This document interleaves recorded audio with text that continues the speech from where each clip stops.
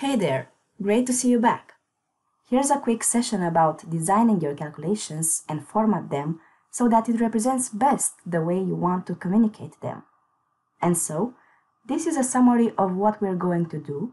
We're going to change the font type, color, and size for the math regions. Then we can configure the results format, show trailing zeros, along with changing the display precision, restyle labels, and also arrange the equations to fit nicely in our paper. The first example shows the terms for calculating a simple interest. We have the principal amount, the rate per annum, and the time in years.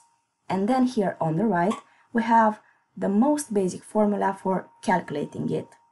We don't need advanced calculations in this video. We are just going to see how to present the information and how to format the math regions so that they look nicely when we want to present a report or a document or a presentation, for instance.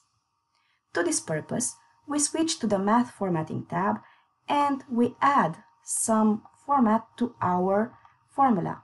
We need to click on it so that Mathcad recognizes the region that we want to format.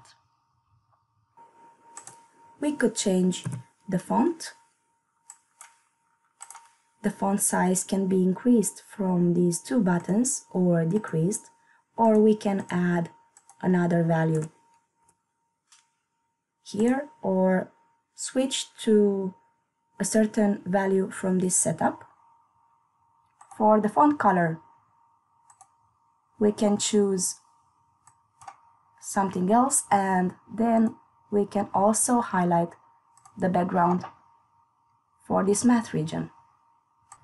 To change the result format, we could transform it from general to decimal, scientific, engineering, or even percent, depending on what's more meaningful to our given problem.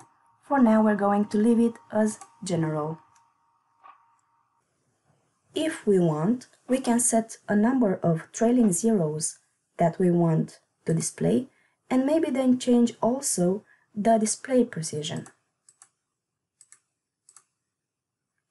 When it comes to printing or publishing the document, we may want to see a uniform color for the math.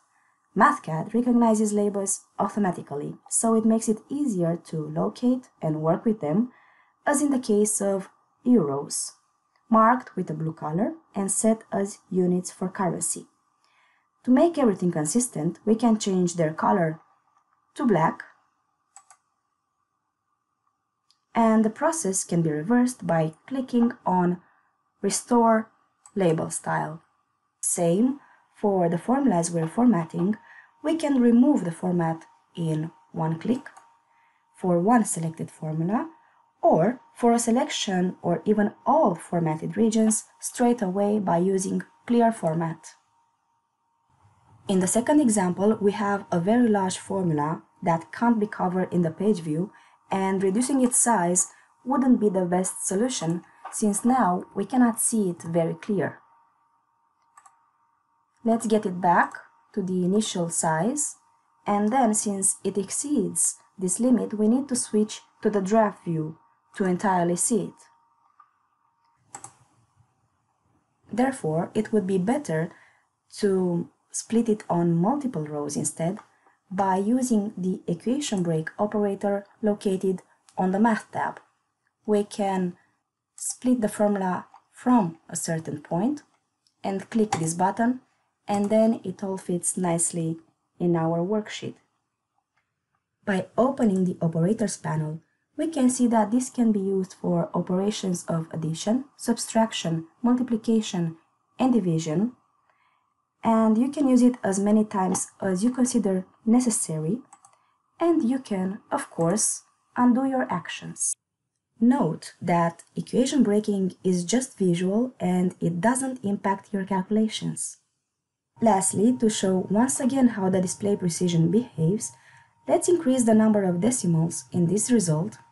We go again to the Math Formatting tab and change it from here, since we can set it up to 15 decimal points. Thank you for your time, and I invite you to check the rest of the short videos on the channel.